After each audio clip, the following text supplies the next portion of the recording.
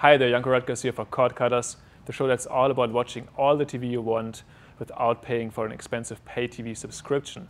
And on this episode, we're going to take a closer look at the Roku 2, brand new device that just came out from Roku. They essentially overhauled their whole line of hardware devices. This is it. This is the Roku 2 XS. It's the most expensive one. Only $100, so it's not really that expensive, but they also have an $80 device and a $60 device, kind of the same price range that they had before. Now for $100, you get a new remote control that's kind of interesting because it has, it essentially works a little bit like a Wii remote. It can essentially detect your motion, and that's used for casual gaming. We get to that a little bit later. Let's talk a little bit about the hardware differences before. So the $80 device, basically, you don't get this remote control, and you're also missing one other important feature, and that is the Ethernet port. So the $80 device and the $60 device only do Wi-Fi streaming, no hardwired streaming, which can be a downside, especially if you have difficulties in your apartment or in your house with streaming. And then the last difference, the $60 device only does 720p. For $80 or $100, you get 1080p.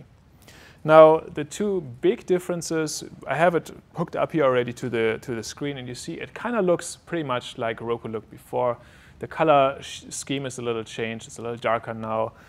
Looks maybe a little nicer than before, but essentially it's the same model. You scroll sideways here through stuff, and has the same kind of apps. It has Netflix again, Hulu Plus, and about 300 total choices of content for you available. And there's two main differences, essentially, to the previous generation of devices. One is for Netflix, which is the biggest reason that many people buy the Roku device. Netflix now supports, for some of their titles, 1080p streaming and subtitles, and Dolby Surround sound. And all of this is supported on the new Roku devices. 1080p streaming, anyway, on the high-end class. On the older Roku devices, you won't get any of this stuff. It's still the plain old Netflix there. So if you want to take a look at that right now to see how this looks like in practice, I'm going to fire up Netflix here, and we're going to try to find a movie that has subtitles. Netflix has about 30% of its overall total catalog is available, I think at this point, subtitled, but they're working on improving that, increasing that. And one of the titles that actually does have subtitles is The Fighter. So if you do want to play subtitles in a movie, you go into the setting, you turn subtitles on, there's English language as the main option, and then you play the movie, it loads up, it of course takes you a second. And once the movie displays, it's going to show you the subtitles. And then if this is not 1080p, but some subset of the Netflix catalog is now available in 1080p, and with these devices, this also comes to Roku. The other big feature is casual gaming. I mentioned this before. The remote control can be used like a Wii game controller now. And the biggest title in that area is Angry Birds, of course. And Angry Birds is now on the Roku.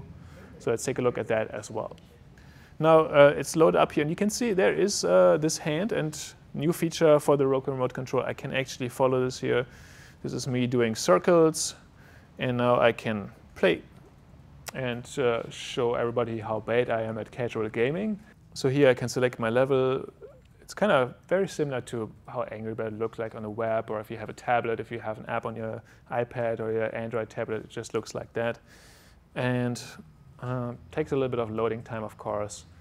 And Roku wants to eventually also have other titles available, and some of them are going to be for sale, obviously.